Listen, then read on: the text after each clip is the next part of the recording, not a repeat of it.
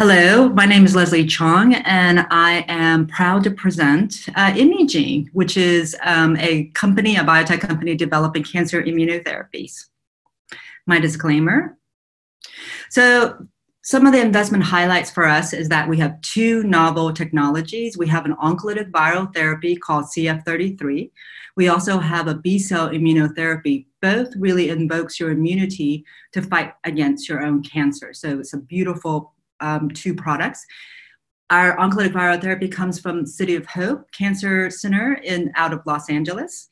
It has demonstrated not only just monotherapy, but we're living in the age of combination where cancer therapies require a little bit more boost. So we saw some gorgeous data in the combination as well. It had a prolific and compelling preclinical data that I'll show you. And luckily for us, the manufacturing is already complete. We have an extremely experienced management team that are ex-Viralytics. For those of you who may not know, Viralytics was a biotech company out of Australia that sold to Merck for $500 million, $500 million. And we also have a B-cell technology recruiting already in a phase 2. And also phase 1 for PD-1 vaccines, an anti-PD-1. It's likely one of the most famous checkpoint inhibitors out there, Keytruda and Opdivo. And we have a like product that could be a gentler, kinder anti-PD-1. All our products have a robust IP going out to 2037. And I'll show you the significant news flow and the multiple and near medium-term value inflections. So as I said, we have two products here, two platforms, CF33, the oncolytic viral therapy, as well as the B-cell vaccine with two programs coming off of each.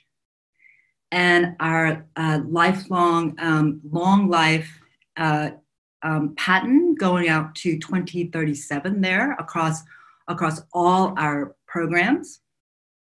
And we have an extremely extensively experienced board member, Dr. Axel Hughes is a senior vice president of GSK, clinical lead of the first checkpoint inhibitors to be produced by BMS. We have Dr. Jens Eichstein, who is the former president of SR1. That was the venture capital arm of GSK. And we are all led by Mr. Paul Hopper, who's our executive chairman, who was the former chairman of Viralytics. So in a short way, I'll show you how an oncolytic virus works. The virus infiltrates into the cancer cells. It only infiltrates into those particular cancer cells. It multiplies at an accelerated rate. It implodes the tumor cells and then enacts your immune system as well. So that's the beauty of an oncolytic viral therapy.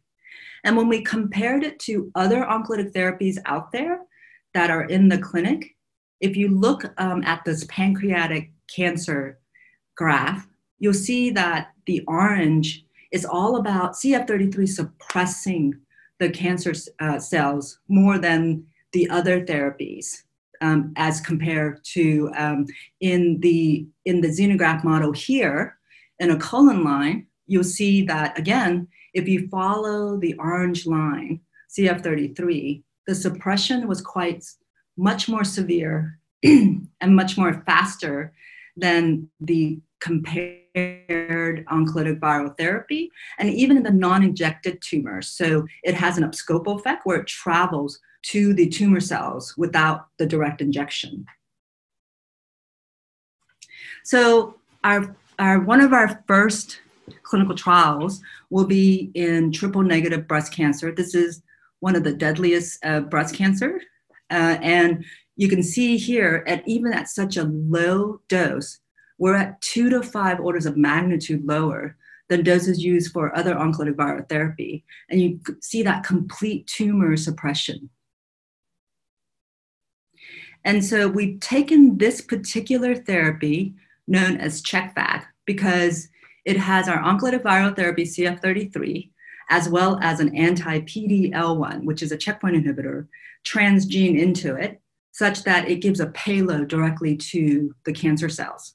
So we have a dose escalation pathway where we move up and find that dose that's safe, immunogenic, as well as seeing some level of target or tumor responses. And we'll go right into an expansion with that. And that will be conducted at City of Hope, Los Angeles. We also have an incredibly vast phase 1 study where we're going to look at vaccinia, the core parental virus, in an intratumoral administration and an intravenous. There's no oncolytic viral therapy that has been known to work intravenously, but we think because we have such a powerful oncolytic viral therapy that we think we can go in here. So we're looking at an IT, the intratumoral dose escalation, as well as intravenous dose escalation. Once we find the safe dose, we'll go right into a combination of standard of care.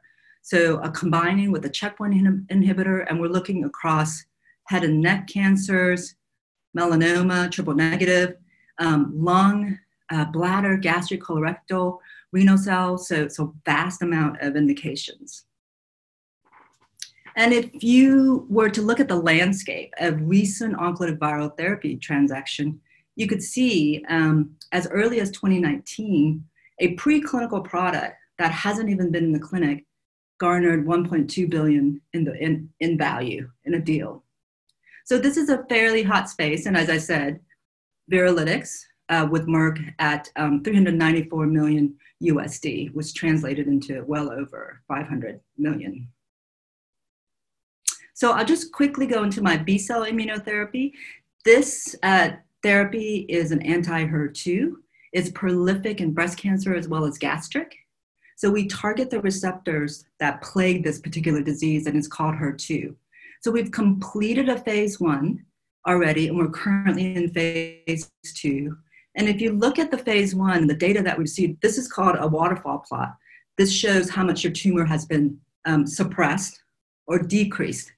And so we had a complete response, meaning no residual tumors left, 5 partial responder, 4 stable disease, and 1 progressive disease. So it's pretty profound in terms of a phase 1. And we're currently in phase 2. We had an interim data safety review, and the reviewers, the independent data monitoring committee consisting of immunotherapists as well as statisticians, told us to continue on with this very important study. They deemed it safe and hopefully effective. So we have continued on. We like the idea of a B-cell creating your own drug against the cancer. And so in this case, it's a PD-1. PD-1 is possibly one of the most famous and prolific checkpoint inhibitors out there, like Keytruda or Opdivo. They garner $10 billion a year in sales. And we have a product that is created by your B cells. And it's a polyclonal effect of suppressing that PD-1 so that your immunity can actually see the cancer and come and get it. So we have designed a dose escalation study. And as soon as we find a safety, immunogenic, and also see some target or tumor responses, we'll go right into, yet again, a combination, because combination is the name of the game. So that study will start very soon. And if you look at this particular multiple near and medium term valuation inflection points chart, you can see it's chock full. So I've got my hands full with trying to deliver on these. And we've got multiple shots on goal here with several value inflection points and milestones. So that's the end of my presentation. You can find more information at the CRISPR Deal Room or contact me directly at leslie.chong@imugene.com. Thank you very much.